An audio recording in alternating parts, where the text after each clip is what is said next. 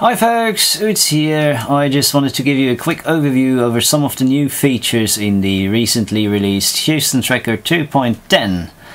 I'm going to record the video from an emulator because that's easier to record, so just so you know. Okay, I already got a small sound loop prepared here. It's basically, there's some notes in channel 1, there's no notes in channel 2, there's some notes in channel 3. Sounds like this.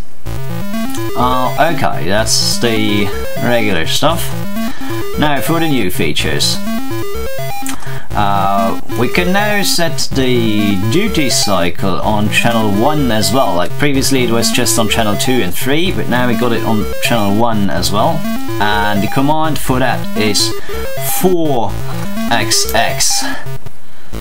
So yeah, for that nice gritty sound. And the nice thing about the 4XX command is that you can combine it with the what was previously the A01 command, like this glitchy, noisy kind of stuff. In order to do so, you have to set the duty value to a value higher than hex 80. So let's go ahead and do that.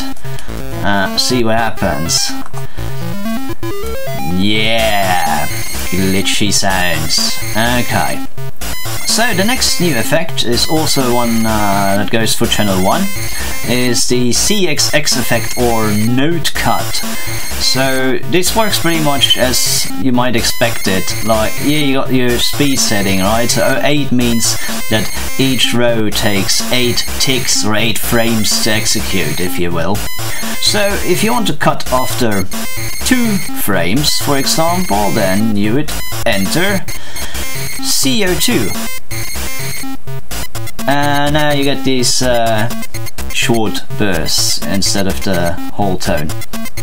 Okay, so that's the ones affecting channel 1. So let's mute channel 1 for a sec here so we can hear what's going on.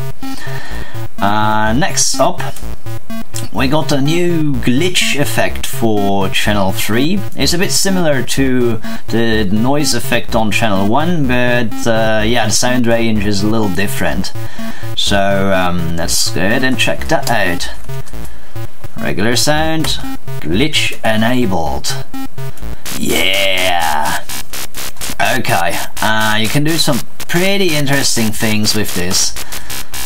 Like so, or like even that kind of stuff's possible. Yeah, so that's that effect. Let's go ahead and disable that again. And we got another one, which is execute note table on channel 3. Now, the way this works, it's a tick or frame based effect.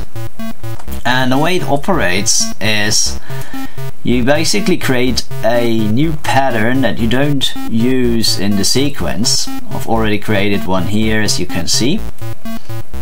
And you will link that to the effect, and then HoustonTracker will go through all these notes in one row. So basically you can use it to make arpeggios without having to like put the speed on ultra high. So that's that. And another one.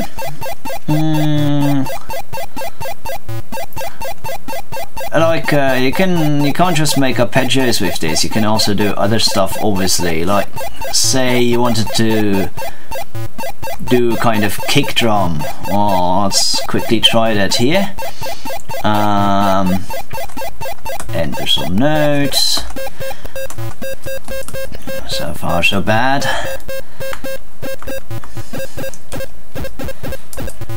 And there we go. Yeah, you got sort of kick drum. Oh, that's all I wanted to show you for now. If you want to hear more, I've got a new demo tune on my SoundCloud, links in the description below.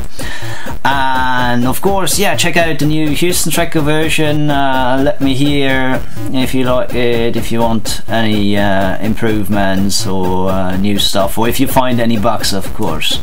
So, well, check it out and take care.